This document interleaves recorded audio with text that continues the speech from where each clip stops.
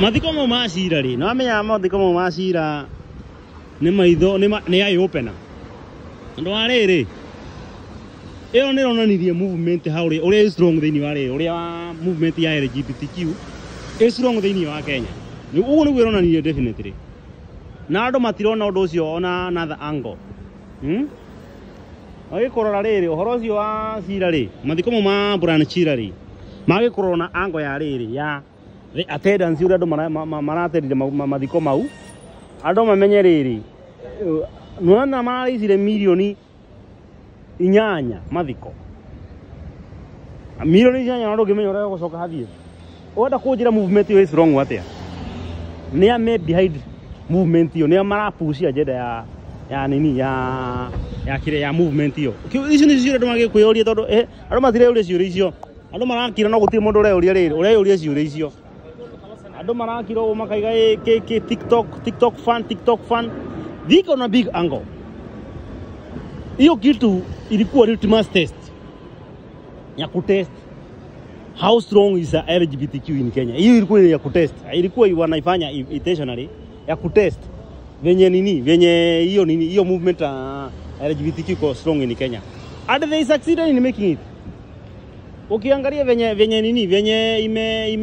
ime ukifanya na hiyo barrier venye ilikuwa it prove it's legit na inaonekana iko na follower wengi sana Kenya juu venye hiyo madhishi ya Brian Chira the contribution of money yenye wali contribute na the attendance venye watu wali attend hiyo barrio na then youth wenye uliona kwa hiyo barrio it tell you that was a litmus test how LGBTQ is strong in Kenya.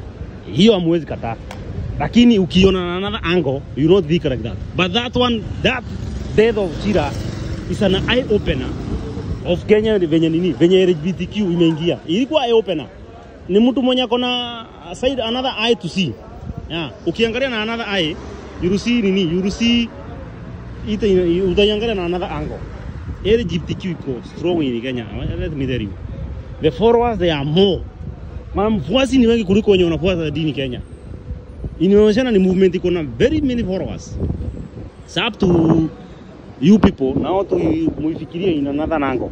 Otherwise inaonekana our youth, our generation wenye wako Kenya youth wengi wako kwa hiyo kitu ndani. Wengi majority youth.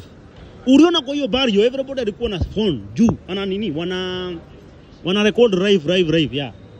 Nothing, even if tunasema ati ni contact na wanatafuta whatever they call lion and whatever, the main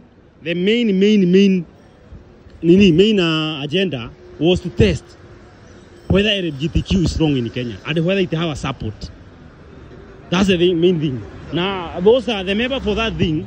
They are analyzing now what to do the next because they have seen they have gained roots in Kenya.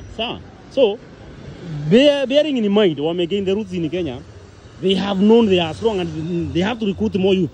So that the Chira barrio and death was an eye opener for everyone. Whether you support the LGBTQ or not, just note it is there. And it is there now. And it's gonna more followers.